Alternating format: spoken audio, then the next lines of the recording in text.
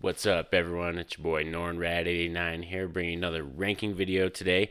I finally got a chance to see Mank, so I've seen all of David Fincher's films now for his feature films that he's directed.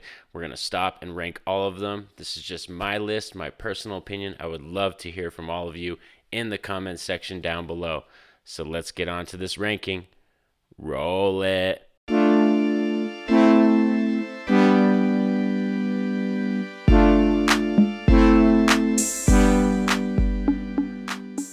So we have 11 David Fincher films to get through, ranking them all from worst to best. So let's kick this off with number 11. And his worst one really isn't like that bad of a film. Like this movie, I would probably give like a 6 or a 7 out of 10. So it's not a horrible movie.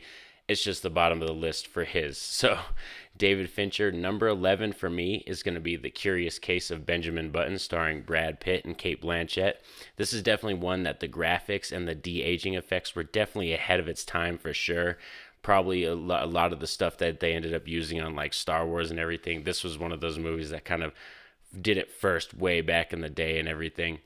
It's a great story. It has like kind of like a Forrest Gump type story feel to it, where you follow this man as he basically is born backwards. And he as he ages, he gets younger. It's kind of wild. It's a really good, interesting film, but for me, it just doesn't have a lot of rewatch value. It's one of those films that hits hard once, and then after that, it's not like one that keeps me dragging back and everything. So that's why it's sitting here at number 11. Number 10 is going to be Alien 3, and this is definitely one that a lot of people have big problems with because of that first like 5-6 minutes of the film where they kind of retcon the end of Aliens. But I still do like this film. I've returned to it quite often. Like I've shown my friends when I first introduced some of my friends to the Alien series, and like Alien 3 is just one that I've rewatched a lot, and I do like it. It's not my favorite Alien movie, but it's still one that I don't hate or anything like that. So that's why Alien 3 is sitting here at this number 10 spot.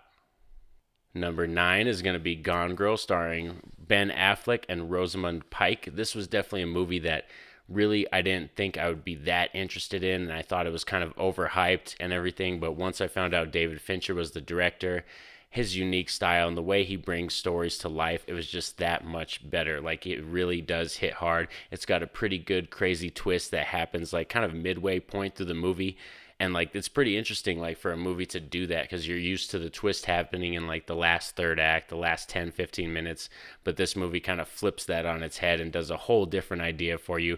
And I think Ben Affleck, this was the movie where I saw it and I was like, oh, he's back. He can really still do his acting skills and everything, because I think he was kind of gone for a while, disappeared, didn't really do a lot of films, and then this one came out and I was like, damn, he's back. So Gone Girl, number 9.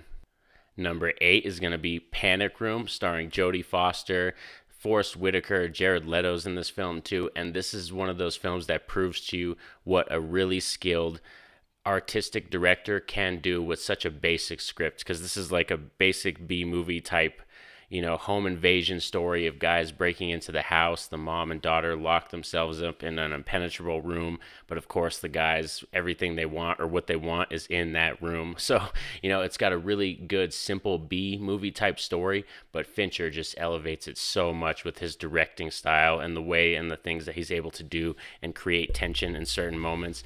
It's a really great film, and I do enjoy Panic Room.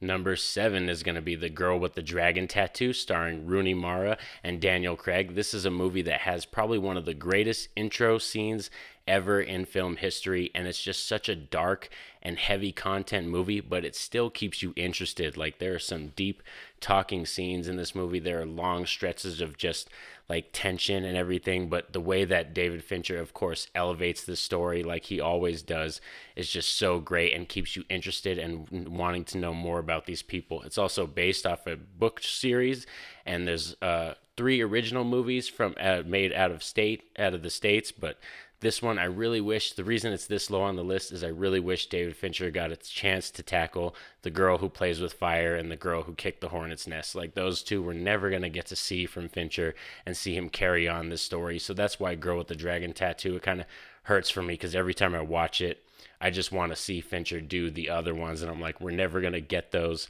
so it really does kind of suck. But Girl with the Dragon Tattoo is still an A-class movie, for sure.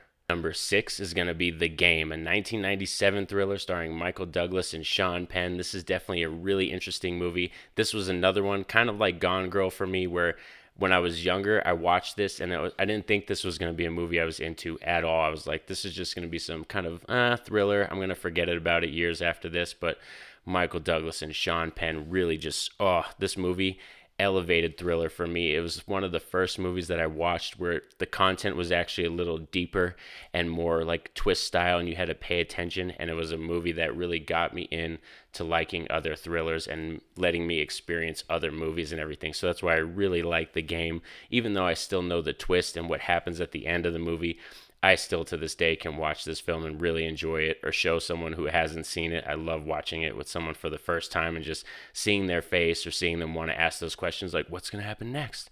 Do you know what's going to happen next? Tell me, come on, tell me. Like, that kind of thing happens when you watch this movie, and I do like The Game. Just barely made it not into the top 5, but number 6, definitely a great, enjoyable movie. I recommend checking it out if you haven't seen it. So now we are here at the top 5, and before we get to the top 5, consider dropping a like and hitting that subscribe button and notification bell so you can stay up to date on all the content I put out. So let's kick it off with number 5, and that's going to be The Social Network. This was definitely a crazy, interesting movie that I think a lot of people didn't believe was going to be big, but of course David Fincher and Aaron Sorkin just brought together the script and perfect direction in filming, and we got an amazing movie with some great actors in it as well. Andrew Garfield really brought it home in this movie for sure, and just Jesse Eisenberg and Justin Timberlake, all the other people in this movie, they really dived deep into these roles, and you can really feel it for sure. Add to that, you got Trent Reznor doing the soundtrack for this movie. It's just a movie that has all this quick wit, good dialogue, and it flies right off the page, and you just love watching it because these characters are so engaging. Even if Jesse Eisenberg's character isn't that likable as Mike Zuckerberg, but it's still a powerful film that was unique in its time and had a message to say at the time when it came out, and I still think to this day is a great film. So Social Network sitting at number 5. So here we at number 4, and this is the most recent Fincher film that I saw, and it's Mank. Mank is an amazing film about a 1930s, 1940s Herman J. Mankiewicz, the writer of Citizen Kane, and it's definitely a great period piece, filmed in black and white, has such good aesthetics and just a theme and a vibe to it that I loved it, and it just took me into that world, into that time period, and I was down for the ride, and like I said, I loved it. Once I saw it, as it just kept going on and on, I was like, this movie is elevating itself in the list of Fincher films for me, and like climbed all the way to number 4. I thought it was going to be in the top 3, but after I revisited some of the other Fincher films, this one sits comfortable here at my number 4 spot. So now we're here at the top 3, and number 3 is going to be Seven. This is a movie that is probably one of the darkest thrillers, deepest content that I've ever seen, and some of the best character acting you're going to get from two people like Morgan Freeman and Brad Pitt. They really bring it in this movie. Kevin Spacey is as amazing as the antagonist in this film. It's just one of those movies that is so quotable. It's very unforgettable. Like I've known people who've only seen this movie once, and they still remember a lot of the stuff that happens in this movie. That's because it really leaves an imprint and a mark on you, and it's still a great film. It's got such good dialogue, 10 scenes, and David Fincher just has such a way of elevating films like this. Like, they're realistic in such a fashion that you feel like you're watching real detectives trying to solve these murders and this case. It doesn't feel like a film. It feels real life, down, dirty, and gritty, and that's why I like it. Fincher really brought it home in this one, and like I said, with a great cast like that just submersed themselves into these roles, it was a film that a lot of people are never going to forget. Has one of the most quotable endings, craziest endings I've ever seen in a film. Is a lot of people's number 1 or number 2, but it's sitting here at my number 3 spot, Seven. So how we're here at number 2, and this is the runner-up to the top dog, and my runner-up is going to be Fight Club, starring Edward Norton and Brad Pitt. This was a movie that, when it came out, was so unique, so influential, and Fincher really just put a lot of his ideas on the screen and into the script, and like the way it came out, this is a movie that I can never see with a different director or a different cast, and I can't picture it in my mind working. Fincher really is the perfect director for Fight Club, the type of film that it was.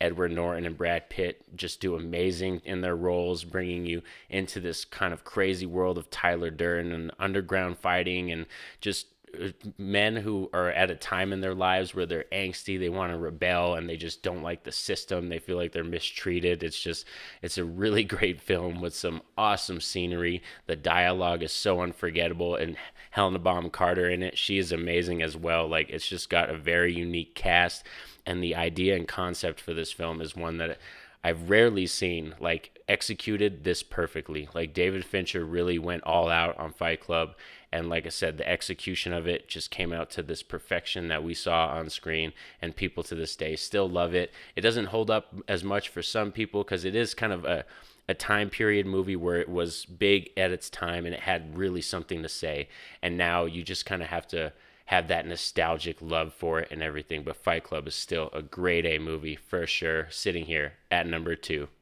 But now here we are at the number 1 spot. My top dog, my favorite Fincher film of all time is Zodiac. This is a very deep, influential film that I love. I read the book for this film before this movie even. It's based off a book by Robert Gray Smith, and before it even came out, I knew what it was about. I knew the book, and once I found out that Fincher was attached to this project, I was so on board. And when you go see this, Zodiac is probably, this is a hard 10 out of 10 for me. This is probably one of the best movies in building tension and just slowly taking its time and deliberately going at the slow pace, but the payoff at the end and the moments that it have that are so tense, it really makes your hair stand on end, and it's just such a creepy movie. Jake Gyllenhaal, Mark Ruffalo, Robert Downey Jr. This is an amazing cast of people who brought to life a really good true story that was, again, just elevated by Fincher's directing style and the way he decided to do a lot of the stuff for this film. And I'm not too positive on how much of it is 100% true, but I know a lot of it is based off Robert Gray Smith's book, and his book is pretty spot on close because, like I said, he was the guy living in that time period during this thing. And like, to see this stuff and experience the Zodiac again, this is a movie that really, like, kind of like Mank, it takes you back to that time period, really makes you feel that unease and that tension that people had all over the country because we had no idea who this killer was, and he was just going around picking off people. Seemed so random, and he was taunting the cops. This is, like I said, a grade A, top 10 out of 10 for me. I love Zodiac. Definitely sitting here comfortable at the number 1 spot. I hope you guys enjoyed the ranking today of all my David Fincher films that are the David Fincher films that are currently out. This is just my list. I would love to hear from all of you. Share your lists. We can have awesome debates in the comment section, everything. Have a safe and happy day, guys. Peace out.